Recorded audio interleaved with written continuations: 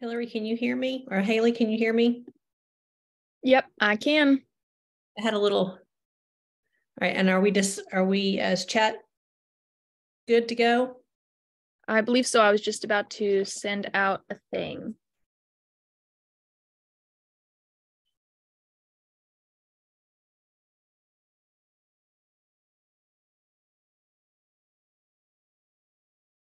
Let us know where you're from and what generation you belong to.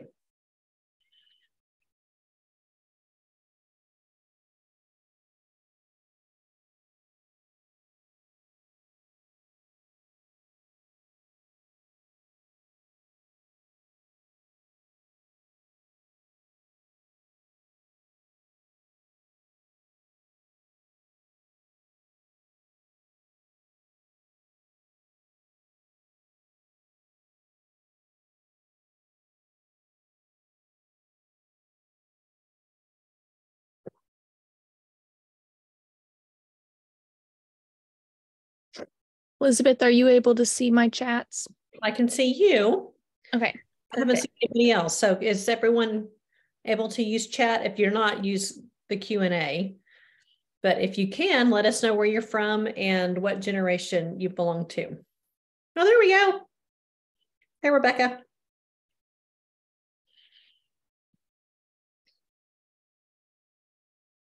We're just waiting for Jean to join us. There she is. Hello.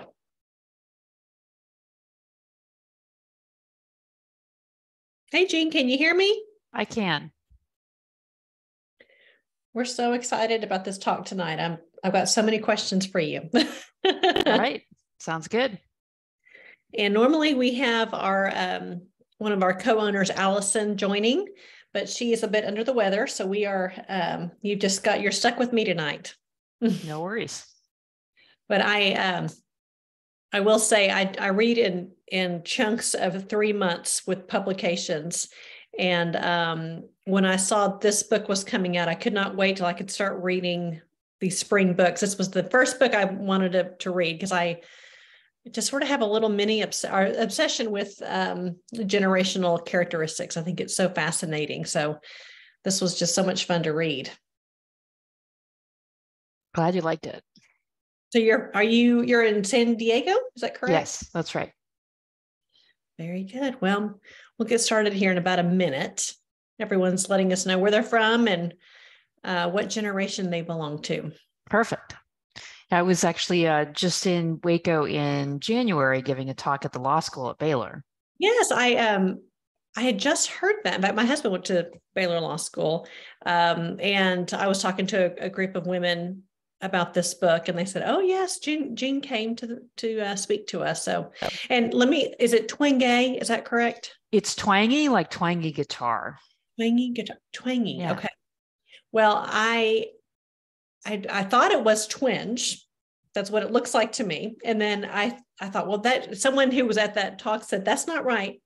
So I started deep diving, and almost every video, either people call you Jean or they start without saying your name. Right. So probably on purpose. Yeah, so I wanted to get that straight before we get going. So yeah, I'm sorry my light's a little bit weird. It's just the window I'm in front of faces west. Oh yeah, no worries. Okay. We're just so excited to pick your brain tonight. So I'm going to go ahead and get started. My name's Elizabeth Barnhill. I'm the book buyer at Fabled Bookshop here in Waco. And Generations is when I found out that you were going to be our speaker, or I said yes, I nearly did a happy dance. I've been so excited about this for months because this is such a fascinating topic. And I think it's something that we can all learn a lot about our peers and what makes us tick, and also how to be a good mentor, how to be a good boss, how to be a good mom or dad. So I'm thrilled to talk to you tonight. So I'm going to introduce you. We tonight have Jean Twenge. You got it. Okay, yes. PhD, a professor of psychology at San Diego State University. She's the author of more than 100 scientific publications and several books based on her research, including Generations, iGen, and Generation Me. Her research has been covered in Time, The Atlantic, Newsweek, the New York Times, USA Today, and the Washington Post. She has also been featured on the Today Show, Good Morning America, Fox and Friends, CBS This Morning, and NPR. She lives in San Diego with her husband and 3 daughters. And we are so excited to talk to you tonight. Great to be here. And I will say, so are you a member of Gen X? Is that correct? Yes. I'm a Gen Xer, and my parents are baby boomers, and my children are Gen Z. So and it made me a little bit sad reading this, thinking, I guess the greatest generation is not really on our list anymore of influences, but those were my grandparents. But how did you get into this line of research? So I was working on my honors thesis as a senior in college, and using a questionnaire that had a lot of items about personality traits that are sometimes considered stereotypically masculine or stereotypically feminine. So that things like being a leader or being assertive is on that masculine scale. And I gave that questionnaire to a bunch of my fellow students and noticed that they were scoring very different from what the 1970s test manual said they should score like. And then I realized that actually made a lot of sense because there had been a lot of change over that 20-year period, particularly for women, and that might be a generational difference. And so that just kind of started you in the deep dive of all the different generations. Yeah, I mean, it was around, early 1990s. So this was around the time that the media was kind of trying to figure out what to call the young generation. And that was eventually Gen X, because they realized, well, they weren't boomers anymore. So what was going on? And so there were a lot of articles and a lot of books written about Gen X at that time. They were really interesting. I devoured them all, but I also noticed that a lot of them weren't based on much actual data. Maybe they have some demographics, but they would say things like, oh, Gen Xers have low self-esteem. I'd be like, wait, that's something that I'm studying since this point I was in grad school. And did they actually collect any survey data on that? And usually the answer was no. So I realized that was a big opportunity to do research in an area that was interesting, but there actually hadn't been that much done. Well, sounds like you got into a great research there. I would like for you, if you can, let's talk about the 5 generations. We're not going to really talk about the polars as much, which are the babies being born right now. But the 5 generations, can you tell me maybe one interesting characteristic of each one? I know it's probably hard to narrow it down.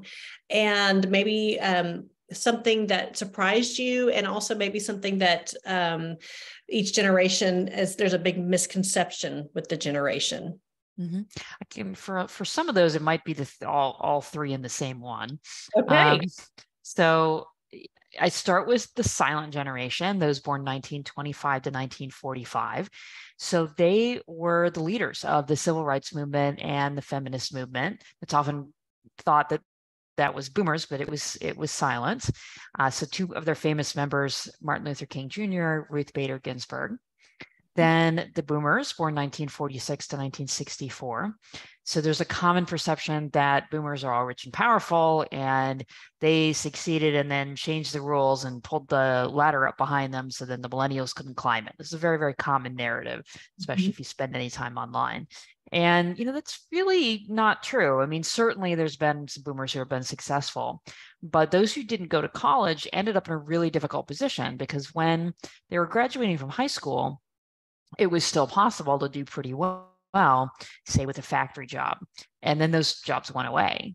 And for a lot of those boomers, it was a little too late to start over.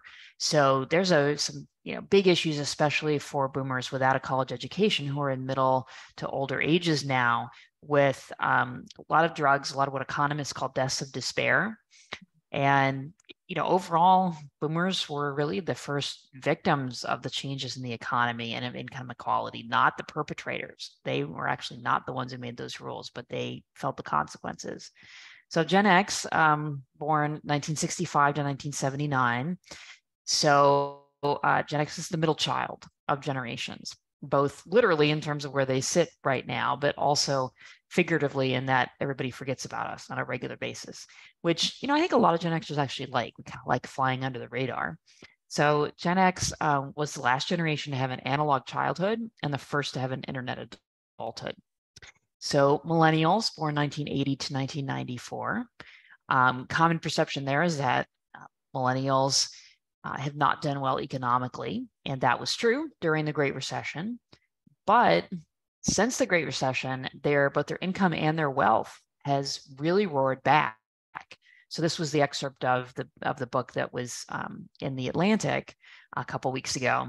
Because if you look at median incomes for 25 to 44-year-olds, they're at all-time highs, and that is corrected for inflation. And then for wealth, which takes student debt into account, for example, the Federal Reserve of St. Louis has been researching generational wealth. And in their most recent data, millennials are neck and neck with Gen X and on track to catch up with boomers. So then we have Gen Z, so those born 1995 to 2012. So that's my kids. It's who are teenagers, and then I have an 11-year-old as well. And they're also young adults. So managers who had the idea that their young employees were millennials, not anymore. The oldest of Gen Z is 28. So whether you're in business or even if you're working, say, in medicine or law, your new employees are probably Gen Z, not millennials. So for Gen Z, what really distinguishes them is a really profound shift. Millennials as young people were very optimistic and confident, and Gen Z is not. Gen Z is much more pessimistic and is suffering from depression at much higher rates than previous generations did at the same age. Something, I mean, I highlighted this book all over the place, but one thing I kind of was curious your take on this. It seems like there is pendulum swings just in life in general. Do you feel like there's like every other generation has some characteristics that are similar? Like I know you said like the baby boomers and millennials are more political than say the Gen X, and maybe even Gen X. I know as young people were a little more pessimistic, a little more depressed, and then they wound up being happier, which is the opposite of millennials. But if Gen Z is sort of that right now, you wonder if they're going to be more optimistic later on. So do you see that at all? Maybe some characteristics every other generation? There's a little bit of that. I think the political one doesn't really completely fit because Gen Z would be the one who I would peg as being as political as boomers were when they were young in terms of their rates of voting and political participation. But optimism versus pessimism, that has a little bit of validity. Boomers and millennials being more optimistic when they were young, and Gen Xers and Gen Z being more pessimistic. But for the most part, what's really shaped the generations are things that are more linear. So things like technology. So technological change, not just smartphones and social media and the internet, but things like labor-saving devices and better medical care. And that progress of technology tends to be pretty linear, and that's what's really had the biggest impact on day-to-day life. Yeah, I found that to be fascinating. That's sort of how you can define each generation is the technology that came about when they were young. Can you talk about that a little bit with each generation, what technology kind of spurred them on? Yeah. It's easiest to start with the boomers with that, because for the boomers, it was television. And I think television explains a lot about boomers' individualism and more focus on the self and less on others. I think it also, kind of hand in hand with that, explains a lot about the boomers' emphasis on transparency and sharing and self-expression, because TV as a medium lends itself to that. And boomers grew up with that. And with Gen X, there's the build still of that individualism being fairly linear. But I think for Gen X, what distinguishes them is actually something that may not have been anticipated at the time. That Gen X was the last whole generation to have a unified pop culture experience. So some older millennials had that too. But, with Gen X, there were the 3 channels when they were kids. And so there are the Saturday morning cartoons and certain movies, and almost everybody would have these experiences. And then you ended up with cable, and then the internet and YouTube and TikTok, and things became much more atomized. And although there's still some things that people have as a common experience when they're young with pop culture, it's not the same. And I think that's why a lot of Gen Xers love their pop culture, love telling their kids about their pop culture, because it's such a unified experience. And then with millennials, it was the early days of the internet and social media, when it was a way to connect with people, when it was positive. Then with Gen Z, all those things turned more negative because they started to replace face-to-face social interaction. Because it's not just that Gen Z teens and young adults spend more time online.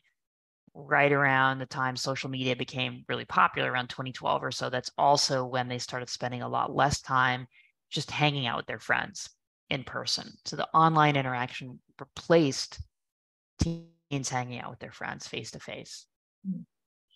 Well, and yeah, I'd like to ask you about that. So, I mean, technology is, I guess, a double-edged sword. And, I want to ask, it seems like it's bad because the more technology that's in our lives, these younger generations seem like they're more depressed, to have more issues with that. Would you agree with that? Or, I mean, this seems like the silents are the happiest generation, and then Gen Z maybe is the least happy. And the biggest difference is their access to technology. So can you speak about that? Yeah, so technology is often a trade-off. And, technology writ large, I think is a net good, because think about what life was like, say, 150 years ago, when we didn't have modern medicine. Life expectancy was, 60, if that. And if you wanted to do laundry, it would take all day, and you'd have to boil water in an iron pot over an open fire and use, rough soap that would rub off your skin. And now what do? We just put clothes in the washing machine and then go relax. I mean, it's a completely different way of life. You're not as focused on survival. And I think it's really been, since we've had technologies that have replaced human interaction, that's where we've ended up with problems. So TV did that to an extent, but smartphones and social media did it much more, because that was a technology you could take out of the house with you. So even when you were out of the house with people, it can interfere with that interaction. It can replace those face-to-face interactions. And although TV certainly, tries to keep people watching, it's not the same as the way the social media companies have poured millions, if not billions, into their algorithms that keep people on the apps. So sometimes when I think about the trade-offs of technology, I think about it this way, that technology has given us more years of life, has given us more hours in the day, because we don't have to focus on survival and things like doing laundry and going and hunting our food. But technology has also filled up those hours, and maybe even filled up those years, often with things that are not particularly good for us, like endless hours of watching videos. Right. Yeah, I think the initial thought was going to be that we were going to be so much smarter, and it's really just, we know more information, but we're not any wiser for it. So, Yeah. All right. In the book, you talk a lot about the idea of generations that are individualism versus collectivism. So can you talk about that to our listeners? Yeah. So technology makes individualism possible, that it allows people to be more independent, say live on their own. It also allows people to have more time to focus on the self and to focus on things like feeling good about the self. So individualism, it takes different forms. It has advantages and disadvantages. So one of its big advantages as a cultural system is more freedom and more equality for people regardless of background. But it can also lead to conflict. It can also lead to disconnection, because if everybody is thinking of themselves in terms of an individual, as an individual, rather than a member of a collective society, you can see how that could potentially lead to problems sometimes. Yeah. And then another thing you talk quite a bit about in the book is this idea of a slow life theory. Can you explain that to us? I thought that was so fascinating. Yeah, this really explains a lot about the generational change. And I think, my goal in the book is to help people understand each other. And I think understanding the slow life strategy is really helpful for understanding why, say, your life is different from your parents or grandparents or your kids or grandkids. So At times and places when people live longer and when education takes longer to finish, parents tend to make the choice to have fewer children and nurture them more carefully. So the entire trajectory slows down. The entire life trajectory slows down from infancy to old age. So kids are less independent. Teens are less likely to get their driver's license or have a paid job or go out on dates. Young adults get married later, have kids later, settle into careers later.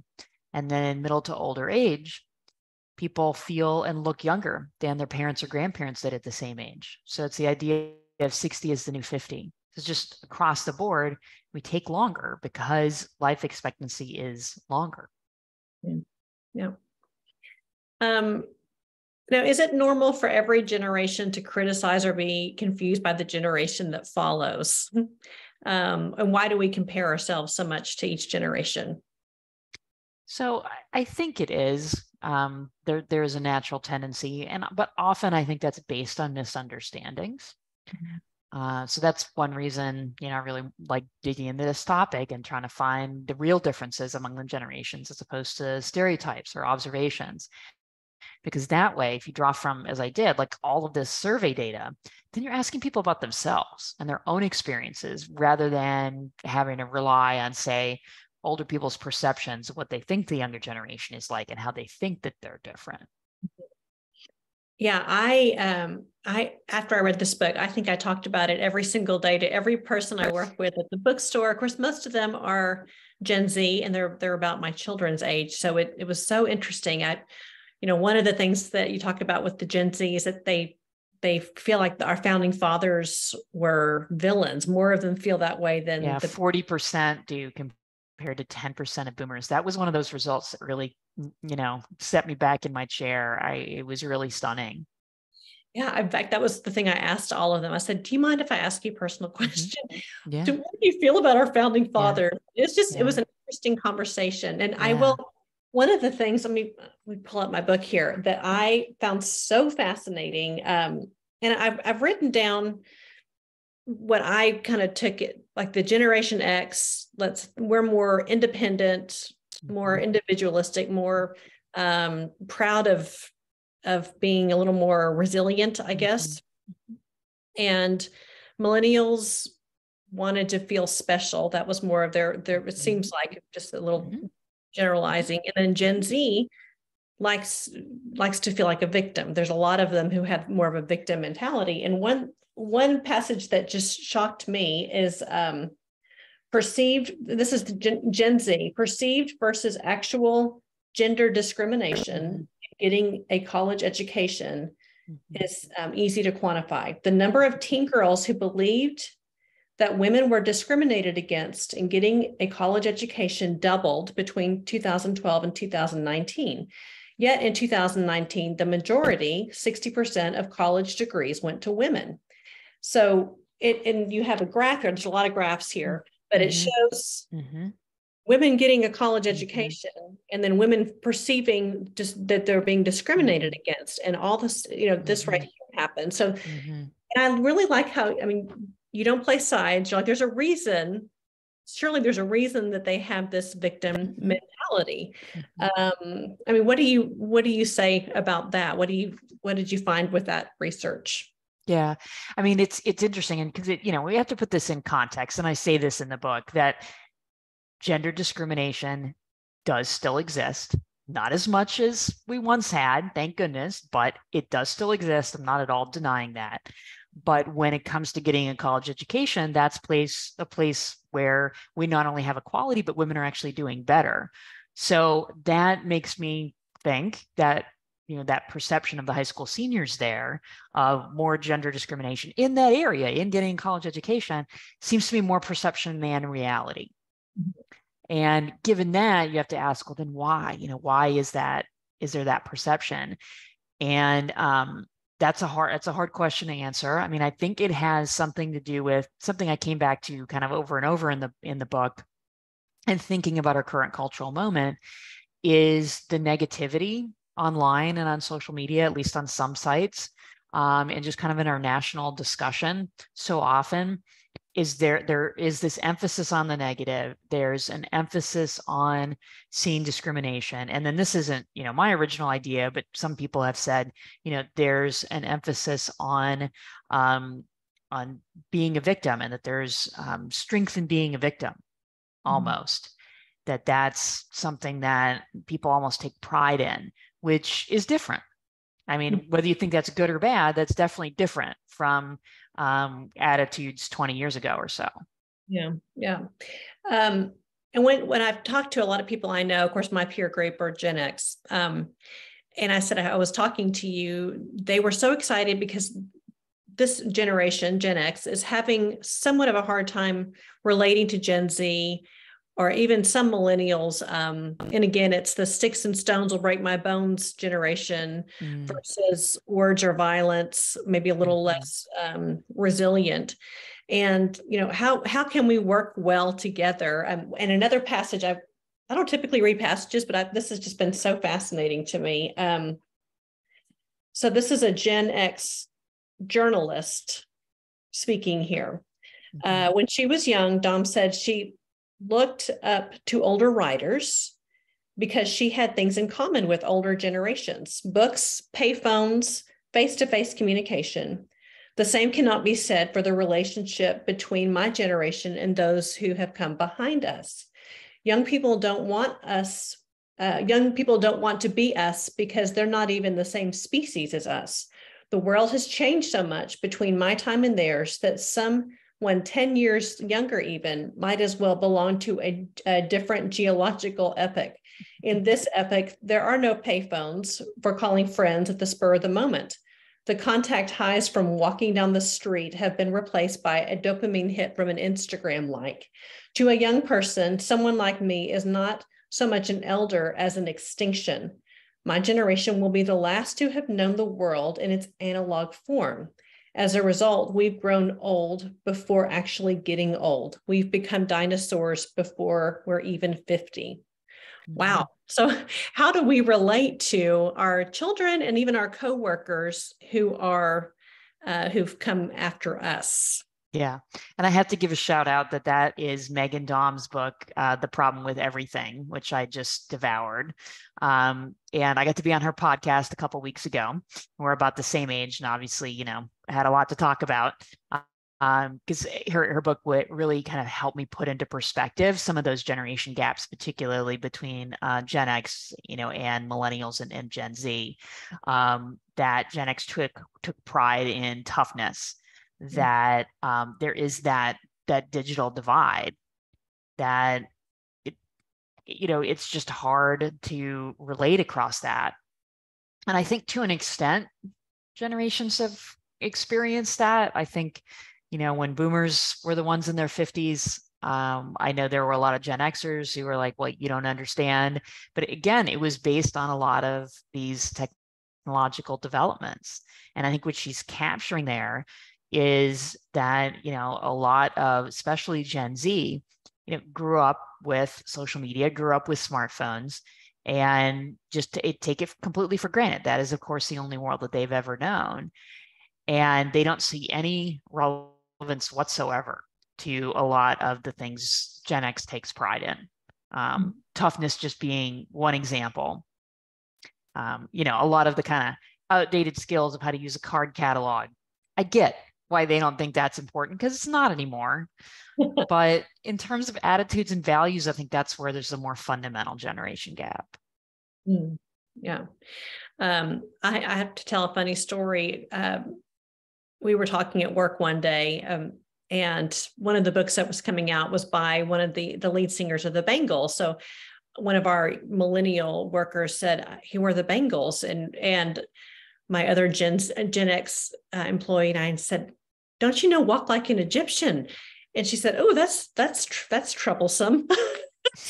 That's just such it's such a part of our culture. But I guess the next generation is like, wow, that we probably don't need to sing a song called Walk Like an Egyptian. That probably is triggering to somebody. Okay. And I loved reading about every generation, but Gen Z was a little scary reading that section about our children. So, are our children going to be okay? Because it was a frightening section to read. Yeah, and these are big problems that we can't underestimate. So this was also something I wrote a lot about in my last book called iGen, which was about Gen Z. But we have a lot more data now, almost 6 years later.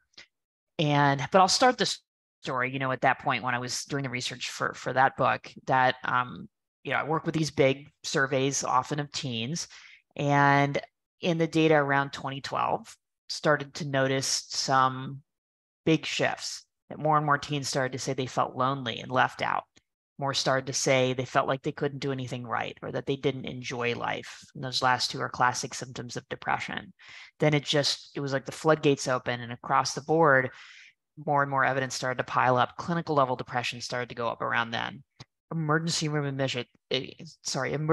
admissions for self-harm started to go up. ER admissions for suicide attempts, completed suicides, just pretty much every indicator of mental health for teens and eventually young adults too, started to go in the wrong direction. So that, of course, begs the question of why. And, for that previous book, I puzzled over this for a really, really long time because there was no obvious explanation at first. It was not the economy.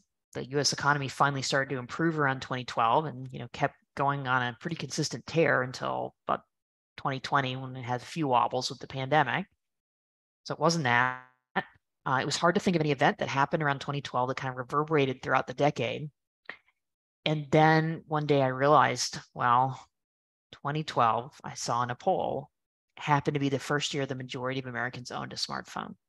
Mm. And in the same survey data of teens too, is also around the time social media use moved from something about half of teens were doing every day, so it was optional, something almost all of them were doing every day. So it became almost mandatory. And I think that's not a coincidence that the popularity, the rise of smartphones and social media happened at exactly the same time that teen depression started to go up. And it's not just that it happened at the same time, it's also that was by far the biggest change in teens' day-to-day lives. That's what had the biggest impact on how they lived their lives, how they spent time with friends, because that coincided with them spending less time with each other face-to-face. Also coincided with them spending less time sleeping. So less time with friends face-to-face, less time sleeping, more time on a screen is not a good formula for mental health.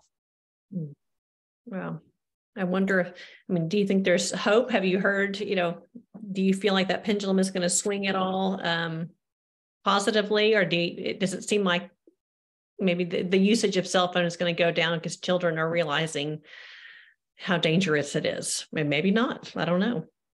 I think we need a lot more regulation. Right now, social media is extremely unregulated. You are supposed to be 13 to be able to get an account. Even that is not enforced. No age verification is taken. You just check a box. And parental permission isn't necessary. 13 is also a terrible age to introduce social media. We really need to get social media out of middle schools. So I and many others are starting to advocate for more regulation of social media, particularly around children, say to raise the minimum age to 16 and to require parental permission and to actually verify age and not just guess. Wow. Yeah, it is kind of a scary, I guess millennials and even Gen Z were the Wild West of this. I even know my children were born 1999 to 2004, and how they handle social media is even so much different than my nieces and nephews who were 10 years younger.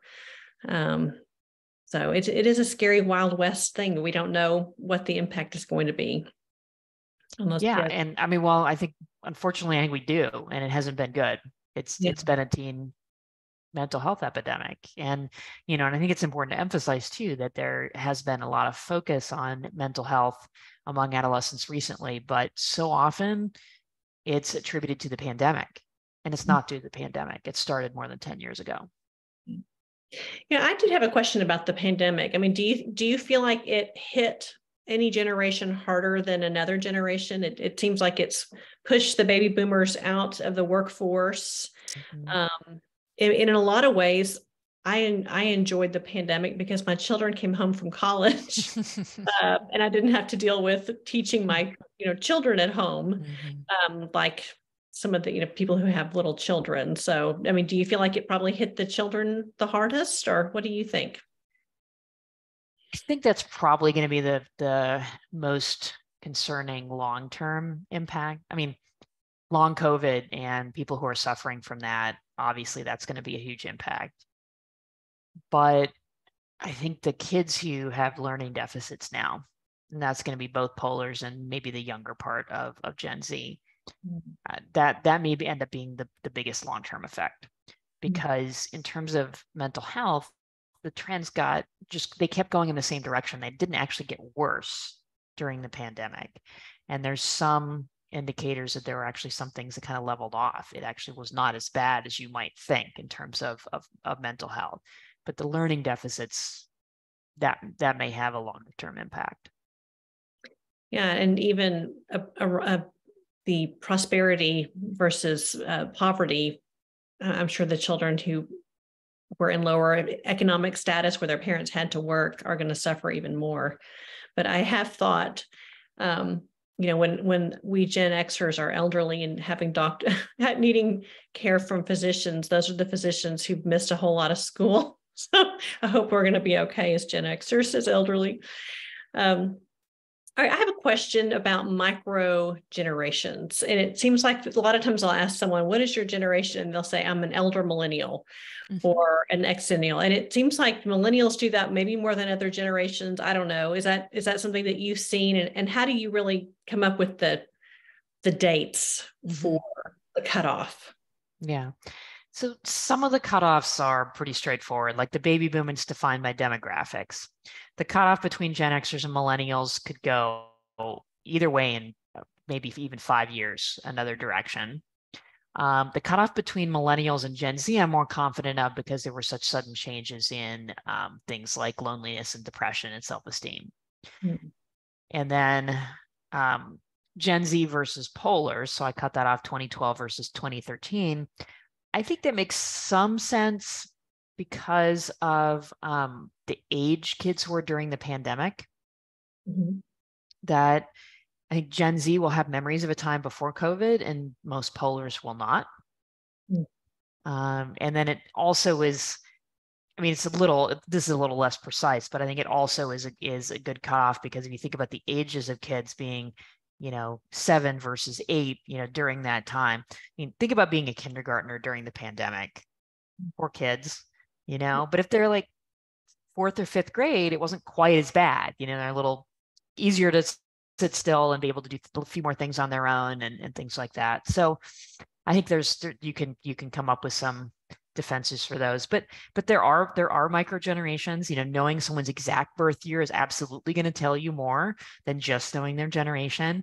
That's one reason that most of the graphs in the book are line graphs. They show all of the change across all of the years. I still have some bar graphs where I've grouped the generations. Just depends on the best way to understand it, but it is a good idea when you can to look across the years because there are differences between, say, a millennial born in 1980 and one born in 1994. They had different experiences. That's true. Yeah. Well, does anyone have any questions for Jean while we have her here? Everyone's been kind of quiet. I see Marie is asking who were considered the builder generation. I've never heard of the builder generation. I haven't either, although it could be an alternative name either for the silence or the greatest generation born 1901 to 1924. Okay. And tell me again why they're called the silent generation. So they got that name from a Time magazine article in I think it was the late 1940s when, they just weren't making a lot of noise and they were marrying young and they had their kids young. So the label fits in that way. But given that they led the civil rights movement and the feminist movement, I think it's a real misnomer for the most part. Yeah, I enjoyed reading about that. And of course, I have some uncles and aunts who were war babies. I guess that's the end of the silent generation. Yeah. I was very surprised. That was something I was really surprised learning because you always think of the baby boomers as the ones who were, social change. But and I also liked learning that the baby boomers are more of a chameleon group, that they were the hippies at one point, then they became the yuppies, That's and right.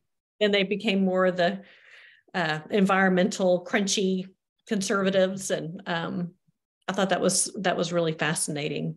Yeah, I mean, it's partially because they're a big generation. There's lots of variation within the generation, but it's also, they push the culture in the direction that they wanted it to go.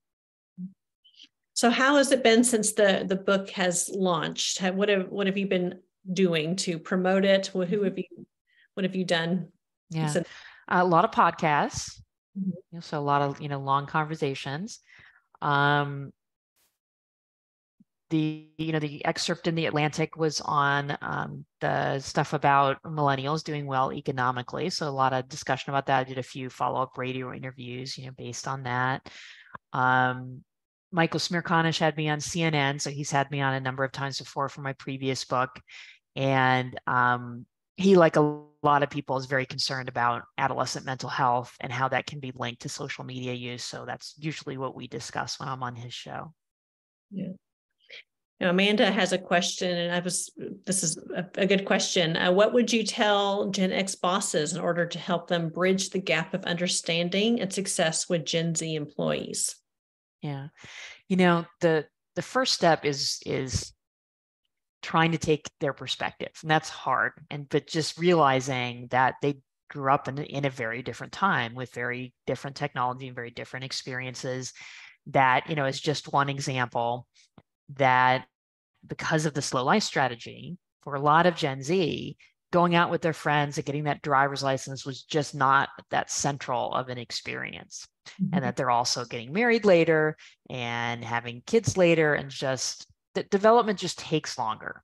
And I think it's really easy to look at that and say, oh, but that means they're less mature, and to be judgmental about it. But you always have to kind of take a step back from that and realize, there's good things about this. I mean, parents are thrilled that not as many teens are having sex and drinking alcohol. Most of us think that's pretty much a good thing.